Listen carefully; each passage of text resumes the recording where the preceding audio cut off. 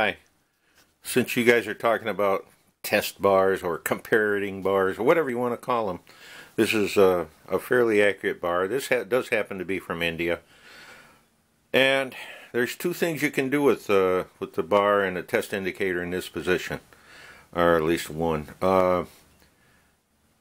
Rotate your shaft, the spindle, and you can see my needle's moving around. So that tells me the test bore is not very true. It's off by a number of thousandths, okay? We'll leave that around 0 there. Now, when you crank it over,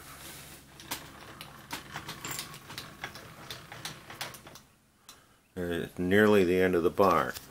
Now, you can see how much it moved away from 0. Quite a bit. And you can also see how much it's moving when you turn the bar over. Now,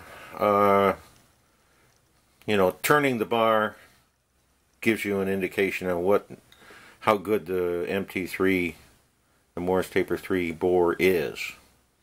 You can use the indicator on the spindle and check the face and the register, whatever you want to call it. You can check in both directions, Anyways, so you repeat all this with the indicator on one side or the other and get how far off your headstock is out of true with the weighs. So that's about it. I think the test bar is a worthwhile investment.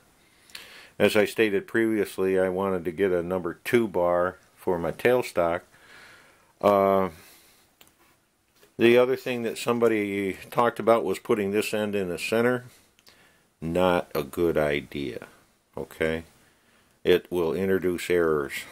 Part of the condition of my Morse Taper 3 bore is my fault because I tried to correct it. It was off center, wobbling in and out, by lining up a cutting to a boring bar and getting the correct identical angle on my compound, and I didn't succeed. Partly 2 reasons: such a short travel on this this compound, and poor judgment on my part. I'm a learning machinist. Okay, I'm new to this. I'm 72 years old, and sometimes I don't get to the core of things when I think things through. But there you go. Have fun.